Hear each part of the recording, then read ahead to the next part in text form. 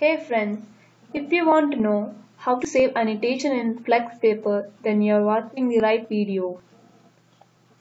Firstly, you have to know what are bin files that should be added for the PDF viewer. These four files are must. Then there should be PDF process.cs file that should be inside app data folder. It will split any PDF into individual PDF pages and PNG pages. That will be saved inside doc folder.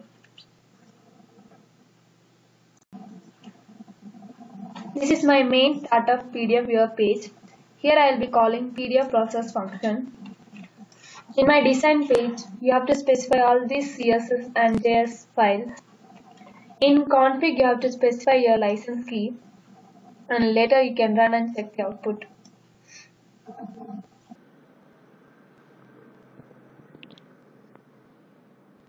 So we got the PDF file. Now next is to give annotation to it. For that we have to go to the Flexpaper website.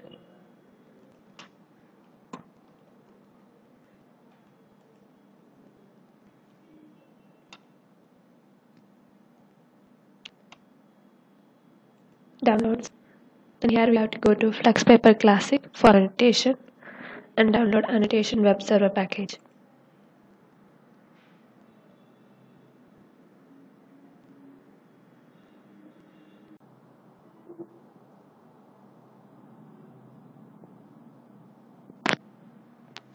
So we got the zip file. We have to extract it. We already extracted. That is this. So we have to add this file to our project.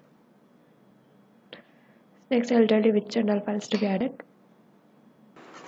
First is app code file, which contains the CS files that should be added in our project. Next is config. Here we will be writing the connection string details. CS file, which we already have it, we can replace it. Then it's image, where we have the toolbar images for annotation. Next is JS file, that to be added in our project. Next is very important one, that is services. It contains the annotations details like create annotation, delete and update the annotations files.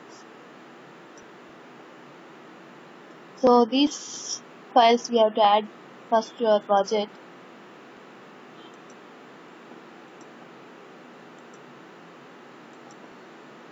The 6 files we already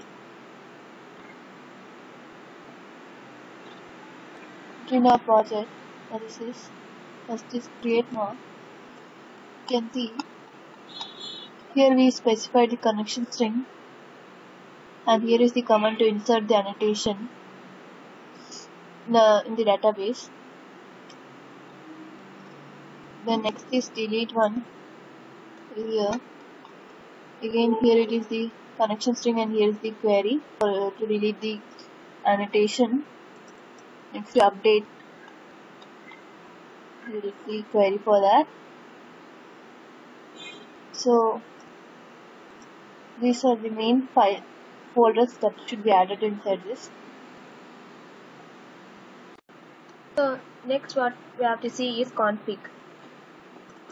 Inside config.xml, we have to specify our connection string here.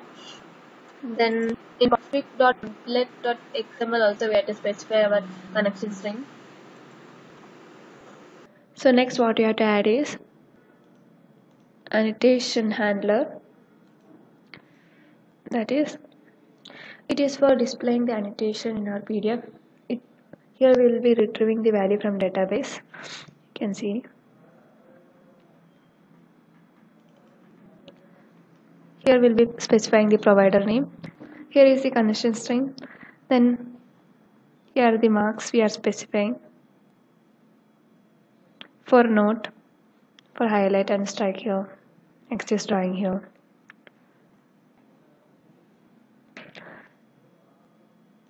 So next is we have to add this Java queries to our JS file. That is onMark create, onMark delete and onMark change. inside JavaScript Flexpaper handler.js.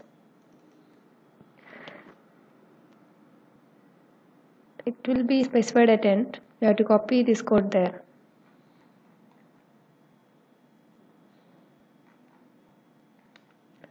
After this, in our startup page, that is PDF here, we have to add some code in the script. That is this is already specified in simple document file.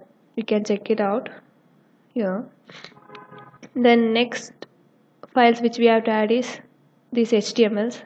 These are the toolbars which we used in our Flexpaper. As here.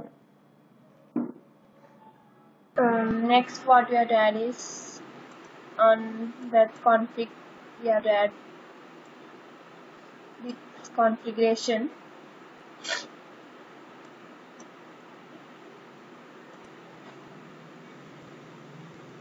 Then we have to add the Flexpaper here .sws also. Okay. After this, when you run it, you run this to highlight and see.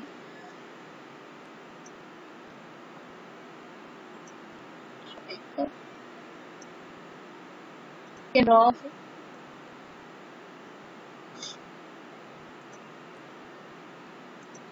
You know,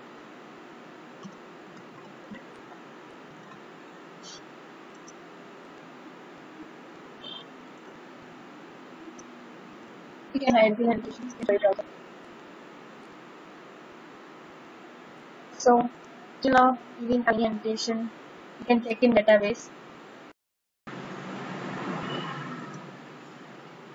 So we can check in our database.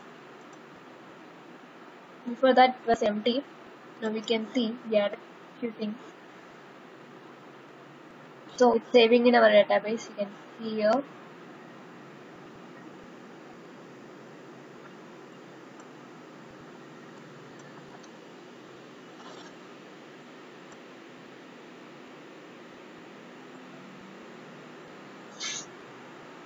So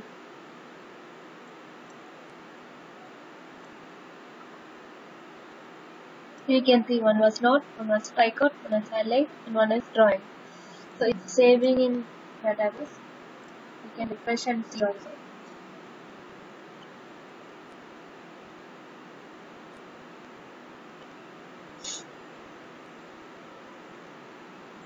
So there. You can check like this also by inserting element. That is by going to console.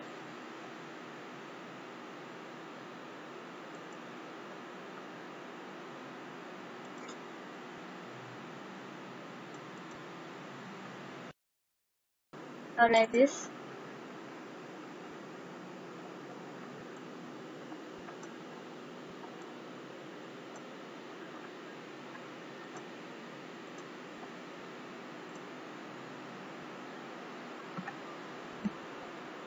You can see all the mark list like this. If you want to see only one, then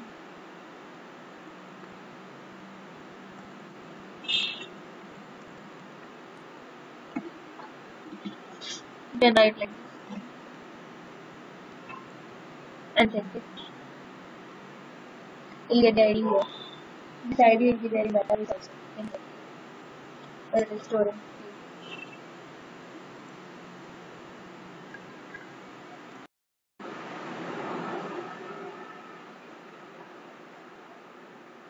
So next we can see delete. You can delete the annotation. You can select, delete it. So it's deleted. We can refresh and see. It's deleted from here. We can check in database also if you want.